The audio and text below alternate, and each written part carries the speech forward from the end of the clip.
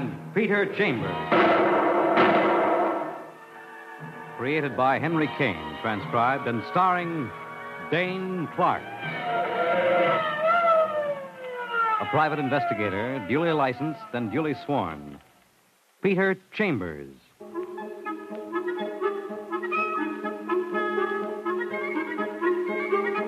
You're a private eye. That's your business. Anything else? That's for laughs. The guy on the customer's end of your office desk? No laughs here. This one is strictly business. He's a round little man, balding on top, pudgy in the middle. He's got eyes like a vulture and a cranky voice. Mr. Chambers, you've been highly recommended to me. You're supposed to be number one in your racket. He chuckles with a phony heartiness, and the eyes crinkle up, vulture's eyes, with an extra set of bags under them. The upper set are dark, bulbous circles from lack of sleep. The lower set are worry bags, purple and networked with wrinkles. I'm out on a writ of habeas corpus, Mr. Chambers. Yeah, and on a murder rap. They haven't got a thing on me. Now, just a minute, pal. Let's get some of our facts ironed out. Your name is Charles Avon. Uh-huh. You're a druggist here in New York. Right. You're married, and you've got no kids. Correct. Wife's name is Nancy. Lives 1688 Gramercy Park North. All right, now let's get to the meaty part. You're accused of the murder of one Alan Lewis. Yeah. Used to be a clerk in your drugstore. That's right. Police claim you killed him Monday, which is yesterday evening at his Park Avenue Park Avenue. Yeah, so they claim. Oh. Did you kill him, Mr. Avon? Absolutely not. And my job? Is to find out who did kill him, so that I don't have to carry that burden around, too. What's the other burden, Mr. Avon? Well, there are two sides to every question. In my business, I don't... All right, we'll skip that temporarily. Now, let's see. The cops hauled you in for the murder of your clerk. Ex-clerk. He hadn't been working for me for a year, living off the fat of the land. Why'd they pick on you, Mr. Avon? Because I was supposed to be there last night at 8 o'clock. That's when it happened to him. And also, I'm supposed to have a motive for his murder. Well, did you have a motive? Well, if a guy's been blackmailing you for a year... Blackmail? What do you have on you, Mr. Avon? Well, now, I don't know that I... Come on, let's have it. Well, narcotics. Narcotics? We had a deal going, sort of, with narcotics. The lawyer knows all about it. I want to know. Well, I was looking for easy money, and I'm doing all right. This Alan Lewis, he learns about it. He was working for me, you understand, and he starts holding me up. And so last night, when he's murdered... I came there to talk with him, but he wasn't home. That's all. He wasn't home. Then last night, the police picked me up, and I don't even know what they're talking about. Who's your lawyer? Richard Evans, Dick Evans. Oh. You know him? Yeah, I know Dick. Mr. Chambers, now, you've got to help me out of this jam. Not the narcotics, pal. No, the murder. And it'll cost you 5,000 simoleons. Well, that's fair enough. Cash on the barrelhead. I don't trust guys like you. Okay, but I don't have it on me. If you'll accompany me to the bank, why, I can't say I admire my choice of companion. You're an insulting one. Let's go, Mr. Avon. We'll discuss it on the way.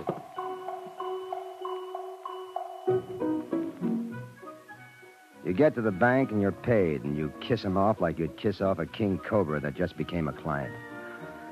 But if the guy's not guilty of murder, it's your job to prove it. That's what you're being paid for. So you get rid of him, and you go downtown to the offices of B. Richard Evans, Regal, Legal, Eagle. Hi, honey. Mr. Evans in? I'm all right, Pete. Come on. I've been expecting you. Hi, Dick. How are things going? Fine, Petey. Come right on in. Okay. Dick Evans, boy lawyer. Black hair, beak nose, and cyclone cellar voice. A two-tone personality split at 5 o'clock. Tricky as a slippery bath mat before the deadline, but afterward, wide open and roaring.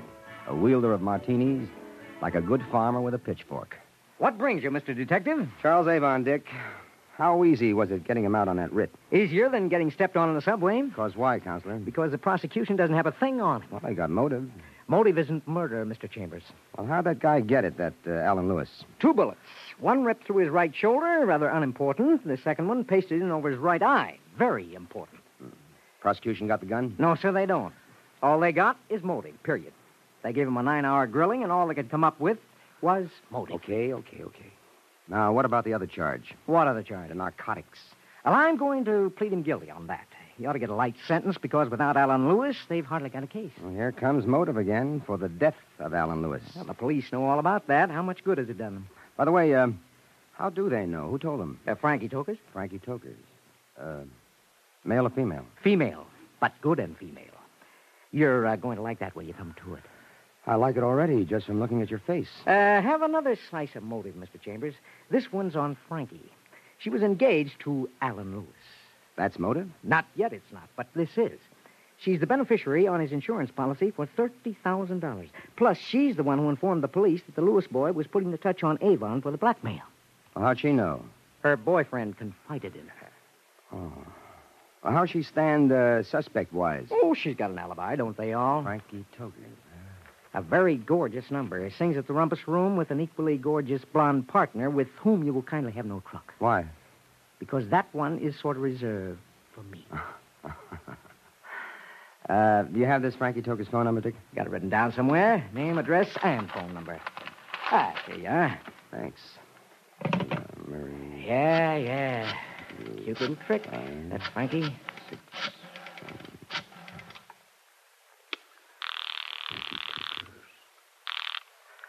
Hello. Miss Tokers? This is Miss Tokers. Collins from the insurance company. There's been a slight complication. May I come to see you? Well, when? Oh, right away. The sooner the better. Well, all right, if you insist. I should be here most of the afternoon. Good. I'll see you shortly then. Bye, Miss Tokers.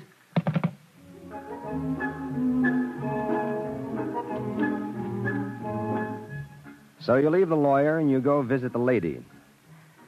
This is supposed to be the part the private eye enjoys, but don't make book on that.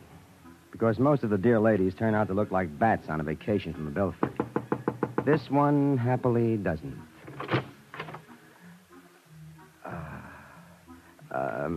Miss Tokers? Yes, I'm Miss Tokers. Mr. Collins from the insurance company. Oh, yes. Please come in. Frankie Tokers. She's wearing a hostess gown, a metallic number in gold. Imagine that wrapped around a dream bunch figure. Frankie Tokers. Tall, with an oval face and wide dark eyes that glint like brandy bottles under bar lights. You don't fool around with a kid like that. Mr. Collins? I'm sorry. My name's not Collins, Miss Tokers, and I'm not from the insurance company. My name's Chambers, Peter Chambers. I'm a private detective. And they tell me that you're on a spot. Get out. Now, just a minute. Get out, I tell you. Look, lady, I think you've got me pegged wrong. Please, oh, please. You explain the situation, and tears come up in the blackberry brandy eyes. Naturally, you put your arm around her, and just as naturally, she puts her head on your shoulder. A sobbing brunette close in the arms of the private detective. There you have the classic situation. But you've been paid $5,000 to find out who killed Cock Robbins, so reluctantly you break it up. No. I know how you feel, Miss Tokers. You love the guy, but he's dead. Not true. Huh? I hated him. But you were engaged to be married, weren't you? That was going to end when I found out what he was really like. And whose idea was that $30,000 life policy with you as beneficiary? His, of course. But that was going to be finished, too. Mr. Chambers, I couldn't tell the police, but I will tell you. Why? Because I want you to help me. Look, sister, you didn't kill him, did you? Oh, no. Listen, last night, the night he was killed, I went there. I was going to tell him off and finish it off completely. What time? 9:00. It was between shows. I'm a singer at the Rumpus Room. Yeah, I know. Anyway, when I got there was no answer. I kept ringing, but there was no answer, and I was worried. I went back to the club, and I called on the phone. No answer. Then I called the police and told them that there was trouble there. I didn't say who was calling. Wait, hold up just for a minute. First, why the police, just because the guy's not home? And second, how did you know there was trouble there? Because I knew that he had an appointment with Mr. Charles Avon for 8:00, and it was going to be a long talk. And I knew what the talk was about. What was it about? About more money. More blackmail money. Oh, I see. It figured for a trouble party, huh? Yes. And when the guy didn't answer at 9:00, it was your idea that the trouble had exploded. Exactly. And 1 hour after the phone call, the police were at the club, investigating the murder of Alan Lewis. I told them everything I knew about the narcotics that Mr. Avon was dealing in and about Alan's blackmail, and about how he was going to raise the ante at this meeting between them. Well, it answers why Charles Avon was picked up. What about your alibi? I fixed that up with my singing partner. I arranged for her to say that I'd been with her all the time, in our dressing room. But I'm scared, Mr. Chambers. I'm sick scared inside of me. Help me. Please help me. Oh, Miss Tokers, I'd hate it if you did put those slugs into Alan. I didn't. Oh, I didn't.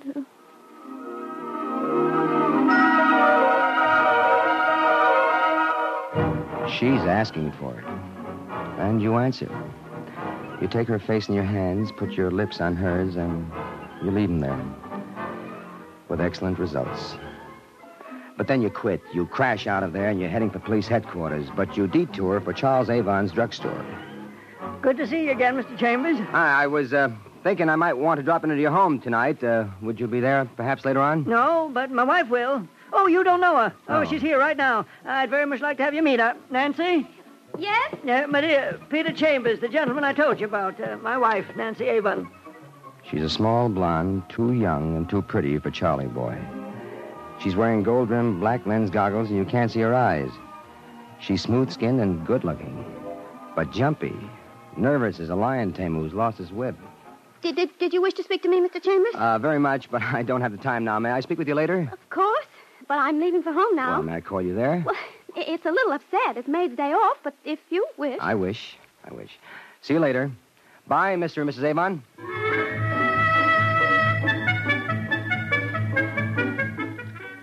And so you're riding your broom again, making time for police headquarters, and then you're there. Come in. Come in. Well, Pete, to what do I owe the honor? Charles Avon, Louis, a paid-up client. So, maybe you think you can do more than cops can do, huh? I doubt it, but I can try. Detective Lieutenant Louis Parker, homicide. Thick-set and sturdy like a brand-new refrigerator and just about as enthusiastic. But a good cop, and mostly a good friend. What's the pitch? I'm being paid $5,000 to find out who put the chill on Alan Lewis. Well, $5,000 to do what we do anyway, huh? Brother, yours is one business. Okay, what do you want? Help? That's hot. You're getting 5 G's. What do we get? Well, any information happens to fall my way, and no byline, you get all the credit. You buying? What do you want, kid? Well, I'd like to see the inside of Alan Lewis's apartment. I'll buy that. In fact, I'll go with you. Got a cop staked out there? Nobody's staked out there. I've got better things to do with cops than have them sitting around getting fat. Okay, what else? Well, anything else that's not too terribly confidential? Not this case, Petey. We got us a nice fat group of nothing. Well, then that's it, Lieutenant. Let us go look at apartments.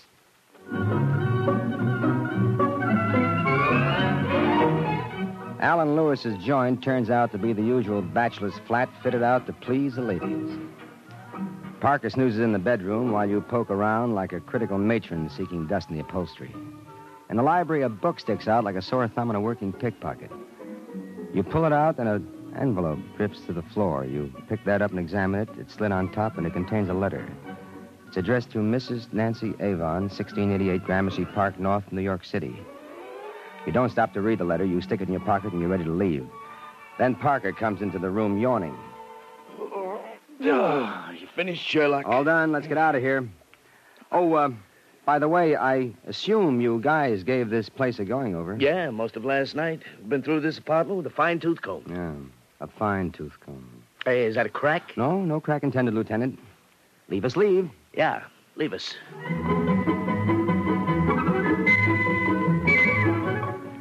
Outside, Parker goes off, and you're left alone. Frankie Toker's place is nearby, and, well, maybe you're looking for an excuse to go back. Hello, Mr. Chambers. Oh, may I come in? Please do. You bring her up to date, you take the letter out of the envelope, and you read. Dear Nancy, finished is finished. Now you've got it in writing. I don't see the sense, but if you insist, you can come over Monday at 7:30. You can't stay long. As it happens, I have a date with Charles for 8 o'clock. Yours, Alan. The date matches. Monday, yesterday. The night he was killed. That letter puts her right in the middle, doesn't it? Say, did you know anything about these two, Nancy Avon and Alan Lewis? She was sweet on him, and he encouraged her. Oh? Charlie Avon didn't even know it was cooking, but she was planning to divorce him. And then Alan Lewis cooled off. You mean, when he met you? He'd have cooled off anyway. That's the kind of guy he was. Real loyal. Shot through with integrity. Well, how'd she take it, you know? He told me. She was plenty worked up over it. Okay, Miss Tokers. Frankie. Mm-hmm. Well, you cross your fingers, and if I'm lucky, you're out of a jam. Oh, I'd appreciate that. Would I appreciate that?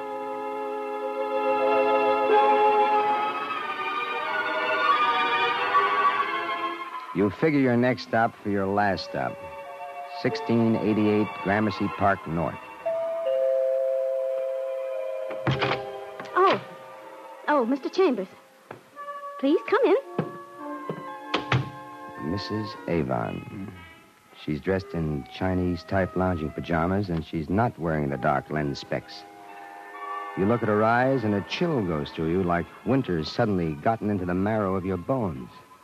Wild eyes, quick-moving, darting, half-mad eyes. The pupils dilated almost to the rim. Something, Mr. Chambers? A few questions. Questions? Why questions of me? Well, I've got a hunch I've stumbled on something the police don't know. Like what? Well, like you had a thing going with Alan Lewis. Your husband, you hope, didn't know about it. But There are letters. You saved them. Right, Mrs. Avon? Yes. You were there last night? Yes. I'm sorry, Mrs. Avon. Now, where's the gun? Do you have it? You say the police don't know. Perhaps, I have Look, money. I'm one of the dumb ones. I'm allergic to bribery. Now, where's the gun? I have it. It's hidden here, hidden in the apartment. Will you get it, please? Yes. Yes, I'll get it. It's my own gun. You wait while she goes for it, and you don't like it. But you haven't got the time to work it out now, because she's coming back, and she's carrying the thing. A chunky, nickel-plated item. And she's holding it, business end forward. You get a scratched hip and a hole in your pants. And you're all ready to slug her, but you don't have to because she slides down in a faint. You get the gun away from her, find brandy, pour a lot into her, and a little into yourself. And finally she starts coming to. I fainted. You certainly did, lady. I'm ill. I'm under the care of a psychiatrist. Gunshot, the sound of gunshot. One shot and I pass out. Even if I do it myself, I pass out. What happened last night? Almost like it happened here. I was there before he was, and when he came, we argued. I brought the pistol. I was wearing my gloves, and I shot him. And then I fainted. When I came to, I saw he was dead, and I got out of there. Just a minute. You say you were there before he was? How'd you get in? I have keys. You get her to an easy chair, and you call down to Parker at headquarters. You put in a request for a lot of the law, and also for Mr. Charles Avon. Pretty soon, the place is crawling with cops, and you point a finger, and to Lieutenant Parker, you say, I give you a murderer, Lieutenant. But you've got it wrong. You're mistaken. No mistake. It's just where my finger's pointing. I give you, Lieutenant, Mr. Charles Avon. This guy's nuts. A lot of things he is. Nuts he ain't. Go on, No. Pete. Here's a guy who comes in and hires me for $5,000 for something the New York City police can do much better and for nothing. You're stealing my lines, chump. But the guy's not crazy. He's got a purpose. Oh, He's wait. also got a large contempt for the thoroughness of the police, which I haven't. Start making sense, Petey boy. Read this.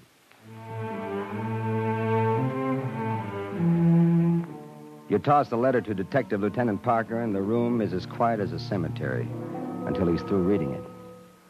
So? I found that letter from Mrs. Avon to Alan Lewis. I found it in Lewis's apartment. Wait a minute. We gave that place an extra special going over. That letter wasn't there, You pal. don't have to convince me. Convince Charles Avon. That baby goes and sees the wrong movies. He's got no confidence in cops. No question. The letter wasn't there, But I Pete. found it there, so it adds up to plant. Somebody planted it there, wanted it found there. Somebody wanted to implicate Mrs. Nancy Avon. Who? Who had access to her mail? Huh? Friend husband, that's who. No. Why do you think he hired me? So I could bumble around and find a few things he wanted me to find. Like frustrated love, like that letter, like maybe a confession from Mrs. Avon, which I got. She confessed? Doesn't mean a thing. Let me do it chronologically, will you, Do Pete? it any way you like, pal. Nancy Avon goes there at 7:30 to keep her date. Yeah. She brings her gun because the young guy's giving her the air. She waits for him. He comes. They argue. She shoots him, and she faints. One shot. But the guy had 2 bullet holes in it. Correct. But here's how he got the second. Charles Avon's got a hate for both of them. for Alan and for Nancy. Alan's been blackmailing him, plus the wife is sweet on Alan. He's been steeping open her mail, and he knows she's going to meet him last night, so he follows. He follows, hoping against hope for action, and action happens. And then? He gets in there, he sees Alan bleeding from the shoulder wound, and the wife in a faint on the floor. He picks up the gun, finishes off Alan, wipes the prints off, puts it back in her hand, and vamooses. She comes to, sees the dead Alan, and she gets out convinced that she killed him. And then we pick up Charlie on the strength of Miss Toker's story, but the lawyer gets him sprung on a writ. Right. So this morning, he goes to Lewis's apartment, and he sticks that letter where it can't be missed. No, I... Real contempt he has for the efficiency of cops, hasn't he? Anyway, he hires me so I can clean up some loose ends and lay the whole deal in the lady's lap. The minute I saw that letter, I knew it was a plant. It happens that I've got respect for cops. They'd never miss that kind of evidence. One great big catch. Yeah, I know what you're going to say. What? How did he get in there twice? Once to croak the guy and once to plant the letter. Correct. Mrs. Avon had keys. Mr. Avon made duplicates. He figured he'd have use for them sooner or later. Well, he used them all right, and by now he's disposed of them. But he hasn't disposed of the key maker. Meaning what? Meaning that when a guy swipes his wife's keys to make duplicates, he doesn't go far. So you can demonstrate to Mr. Avon about the efficiency of cops by producing, and with dispatch, the neighborhood key maker who did the job, and that will put the final finger on Mr. Charles Avon. No, I didn't. All right, Mr. Avon.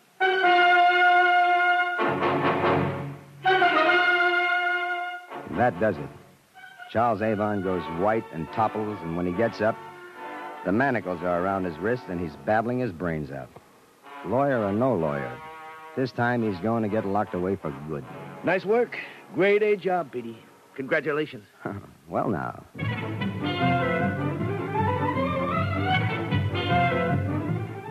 Appreciation from a detective lieutenant to a private eye, that's sweet music indeed.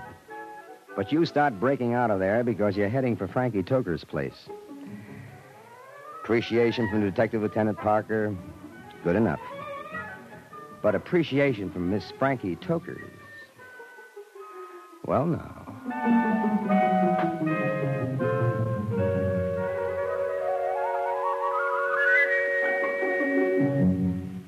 And there you've had Crime and Peter Chambers.